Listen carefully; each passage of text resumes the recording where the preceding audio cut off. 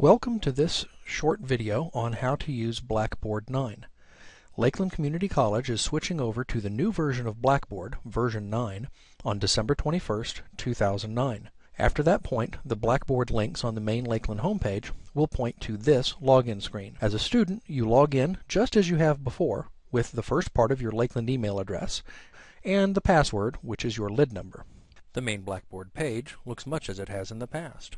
You still see the list of courses in which you are enrolled, and something new is the What's New panel, which can show you new announcements, assignments, and other information that's recently been posted to your courses. You can change what information you see and how long it stays up by using the Edit Notification Settings button. Let's go into this course. You can see that the navigation panel is still there.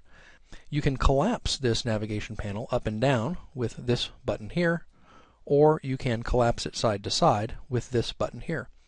Sometimes Blackboard will do that automatically, and so you may come to a page and all of a sudden wonder what has happened to your navigation buttons. Don't panic, just click this little arrow and they'll reappear.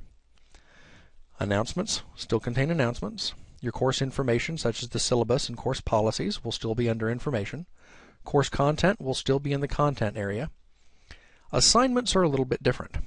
If you've used the digital drop box in the past, that feature has gone away.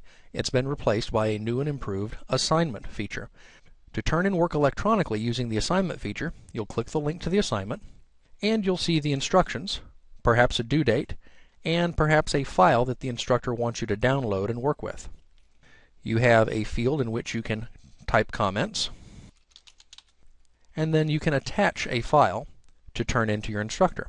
I click Browse for Local File, select the file, and this is very, very important. I have to click the Attach File button in order to actually attach the file and turn it in. The instructor won't get the file unless I click the Attach File button. Now that I've done that, I see that this file is indeed attached. I can add some more comments to my instructor.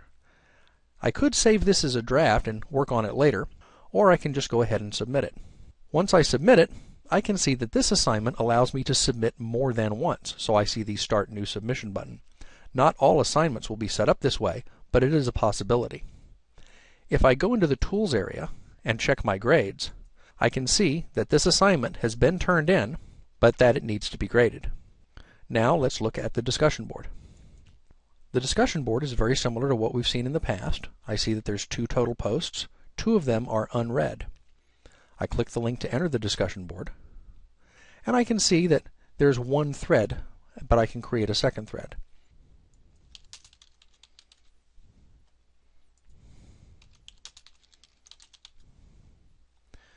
I can save this post as a draft, or I can submit it for everyone to see.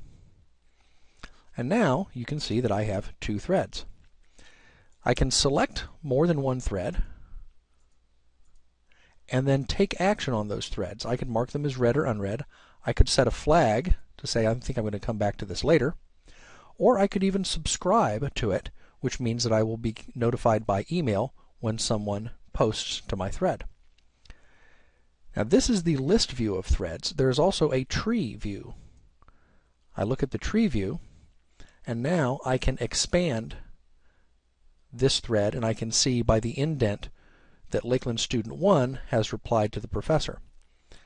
I'm going to select both of these messages, and I'm going to collect them all on one page so I can see the whole conversation. And so here is the original topic posted by the professor, and then here's the first student's response, and you'll see that he's quoted that response. I can also quote the first student, and now in my response, both the professor's original post, the first student's post, are quoted in my response.